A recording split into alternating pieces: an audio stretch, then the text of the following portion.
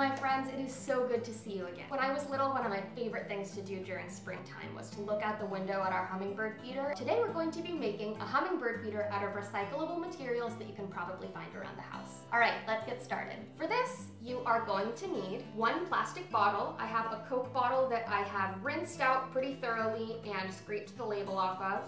It does still have a little bit of yucky label left on it, but we're going to paint over that, so no worries. One plastic straw, some string, some scissors, some paint, and a hot glue gun. You're also going to need hummingbird food. I made this morning. It is super easy. 1 part sugar to 4 parts water. Bring that to a boil on the stove, and once all of the sugar is dissolved, pour it into a jar and store it in the refrigerator. A lot of people think that you should put red food dye in hummingbird food, but the Audubon Society, which takes care of birds in our country, actually recommends that you don't use any food dye. I'm not sure if those ingredients are really good for hummingbird bellies. All right, let's get started. We have our bottle, and the first thing we're going to do is poke a couple of tiny holes in it. Now that we have our holes poked, we're going to paint over and do a fun little springtime design on the outside.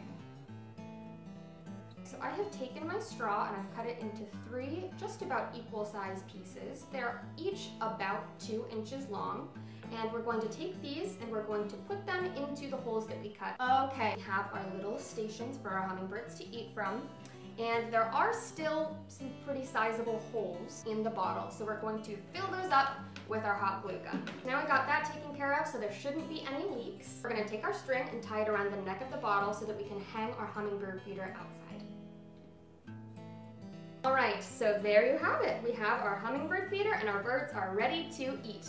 I hope you guys enjoy this. I really hope you get to see some cool hummingbirds outside. This is best to hang right off of your porch so that you can take a look. You have to keep a really close eye because hummingbirds are very quick and very shy.